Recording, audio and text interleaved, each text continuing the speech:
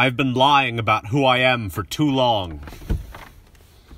I'm a Sigma male. Are you a lone wolf? You're not an alpha. You're not a beta. You're an individual.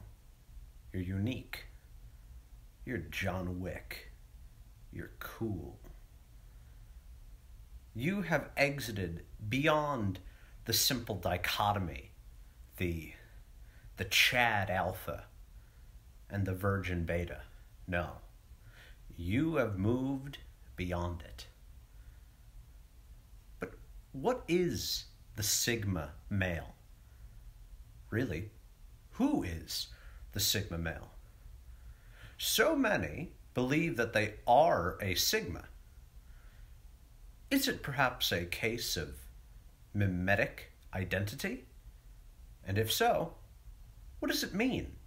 And why has it gotten so popular? Sigma males come into existence only upon people learning about them. Once you've read about the traits that make up who a Sigma male is, only then do they become real. You were not Sigma before, but you are Sigma after. This is the nature of projective identification, where we are given a template and we pour ourselves into it. It speaks to us, but what part? A part of us that is soft. A part of us that is what Guy Deleuze describes as schizophrenic.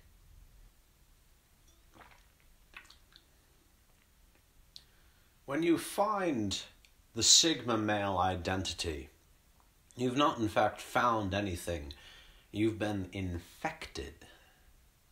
You've been infected. Such is the case with all projective identification. All of these are tiny, impermanent egos that have been bestowed onto you with a purpose.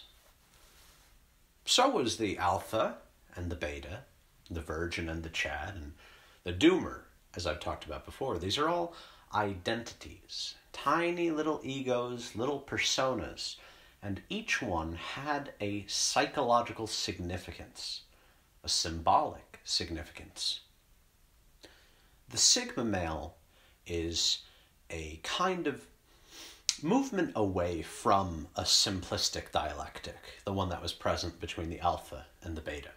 The Sigma is the movement away from that dialectic, but it fails as the identification simply becomes a source of humor itself. After all, if you really were ready to move past alpha and beta, why would you need a new title? If you need to identify with a title, you do not have an identity of your own. You've cultivated nothing. You were infected. 14 signs you're an indigo child. You're strong-willed. You're a free thinker. You're an unconventional nonconformist. Number 4, you've been infected with a memetic identity. Indigo children are a really fascinating breed of New Age identification. My good friend, Default Friend, wrote an excellent piece, and I'll link about it in the description. Indigo children are basically like a New Age kind of Aquarian identity, wherein children are different from the other kids. They're very different, they're special, they're unique, but that's not enough for mom and dad. Probably usually mom. And so the child is redefined. They are recontextualized. They are bestowed with an identity. The identity is spiritual. It is meaningful. It connects the child to a larger, brilliant pattern in this world. One that doesn't exist, one that is a fiction, and not one based in any spiritual traditions, but one that's New Age, pulled out of thin air. Now, what is this similar to? What other identities can you pull out of thin air and you love to receive them? Those are Buzzfeed personality quizzes and tests. What kind of pasta are you? What Starbucks drink are you? What color are you? All of these served the interest of the Buzzfeed founder, Jonah Peretti. He was engaging... What? Jonah Peretti? Anyway, Jonah Peretti made Buzzfeed personality quizzes as a means of establishing a method of Deleuzian schizophrenic magic. Deleuze describes the way that egos can be formed and manipulated by capitalism. Identities are one of the primary products from capital. And the schizophrenic flows are the dispersal, the breaking up, but the impermanent identification with that ego. Peretti realized that this was extremely profitable, not to fight against, but to indulge even further in, to accelerate the condition. And so we've been given an industry of identity. Every typology, every single little personality test that you take is intent on temporarily taking control of your mind and your life. And sometimes it sticks, as is the case of the Scientology test, the Oxford Capacity Analysis. That is a test meant to form an ego identity and restrain it and control it for the rest of your life.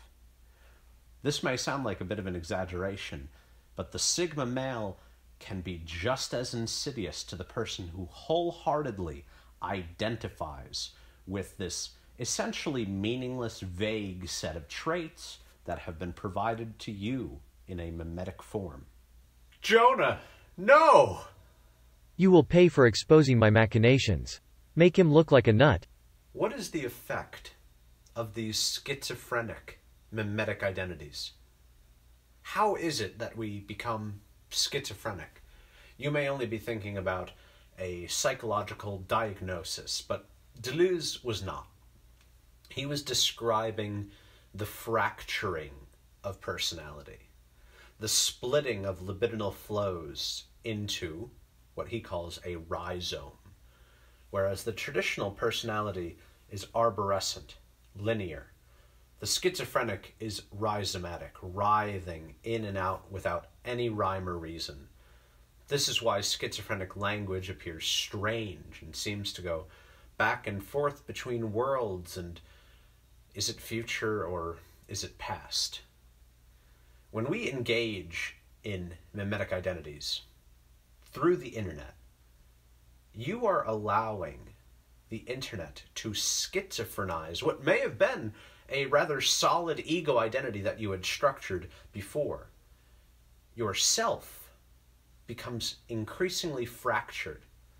It's a very common meme that all of the Gen Z kids have gone through 100 political ideologies in a year.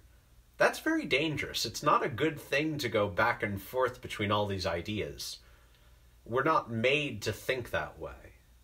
In the past, there was usually one singular path that you walked your entire life, and then you die. And that was the good life. That's satisfying. But today, you change every day. You have a new goal. College kids can barely get through college without changing their major and changing their whole identity.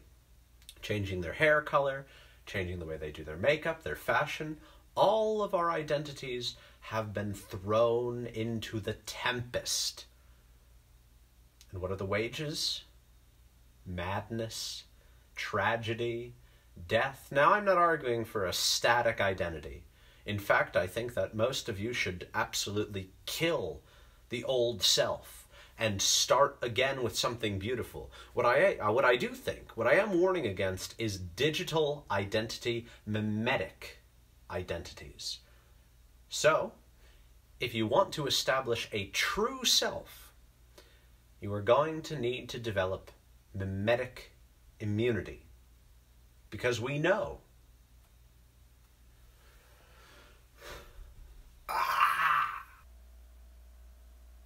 names matter.